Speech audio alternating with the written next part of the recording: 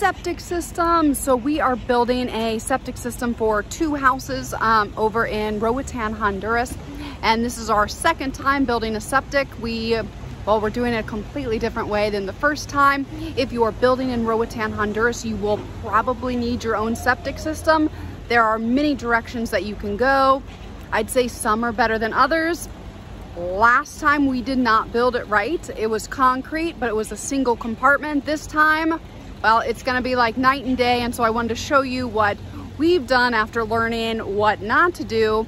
And we are gonna be building, it's gonna be a concrete septic that has 3 different chambers, and the leach field is also going to be properly done with the right amount of, dirt, sand, rock, all of the things that we need. But then the septic system is also going to be in 3 compartments, which is going to make our lives a lot better with maintenance, but it's just going to make everything all around because it's right next to our house.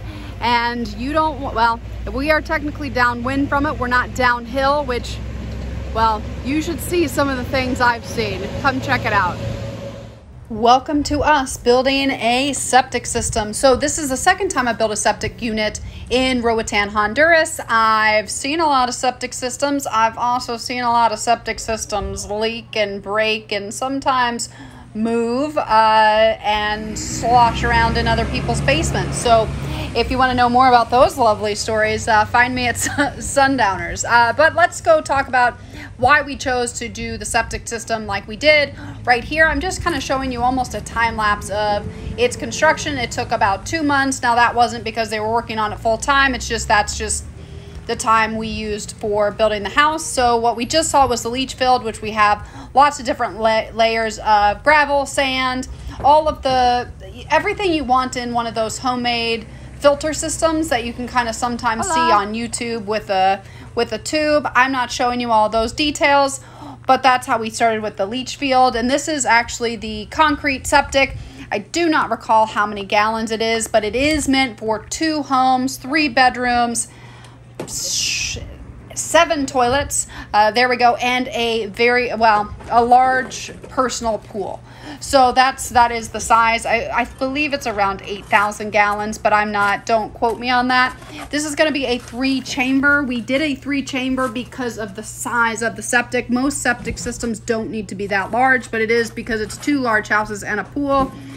We just decided to do, I'd rather build it too big than not big enough and have to pump it and deal with, well, the sludge and things that I had to deal with the first house where we built a large septic, but it was a single chamber. This is going to be 3 chambers, and I wanted to show you now where you can see it looks like it's 2 chambers, but the 3rd chamber is actually going to be, well, for the sediment that goes to the bottom, and it's going to separate that 3rd layer that floats. The separation is going to be from the top of the septic unit, if that makes sense. So part of it's partitioned on the bottom, part of it's partitioned on the top, but this is just kind of how we built it. We did use the cinder blocks. We did hand mix this concrete. I've talked a lot about not hand mixing things and going with island concrete for the house, and when we poured the 22,000 gallon cistern. With this, just because it is quite a bit smaller, it is completely in the ground. We didn't need the amount needed for a full truck, and it didn't make sense. Now maybe if we poured this at the exact same time we poured our carport, maybe that would have worked out, but from a timing standpoint, we built them about 3 months separately. So we ended up just hand mixing it, and right there you can tell that they are now pouring.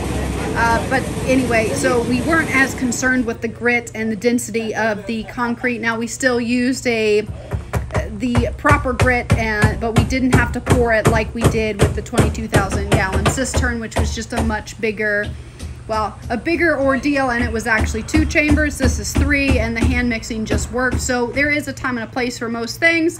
This just seemed to work for this project. So now going back to the leach field, we put different layers of gravel, sand, dirt in the leach field, and we kept it and we built it slowly. So it took several weeks, and we put different layers, just let it settle, make sure there wasn't any air pockets, because we want that water. This is kind of the last step of the middle layer of your septic system, and it's going to go into our yard. That's where my kids are going to play. I don't want to deal with the odor. I've had to deal with odors before, and it's just not super fun. And one of the reasons why we went with the 3-chamber, spent a little bit of extra money, which you can kind of start seeing from the viewpoint. You can see how it is. We kind of had it divided. But it was when we were doing laundry in Roatan, and we tried to use as many eco-friendly materials as we can. But that doesn't mean everything we're washing is going to be super eco-friendly. There are still phosphates in a lot of the soaps that are on the island. We use the eco-friendly stuff that doesn't really clean anything, but that's a whole nother topic. But when we would run laundry, or when we do several loads of laundry, our septic couldn't, the environment inside the septic would just go haywire. So once every week or once every 2 weeks, we used to hold the laundry and do it all over one time, maybe 4 to 5 loads. And it was, well, part of the issue was heavy bleach usage, and it destroyed the environment. Thank you so much for watching our construction of our second septic system. If you ever have any questions, my door is always open. You're more than welcome to check out the property, or feel free to ask me questions in the comments.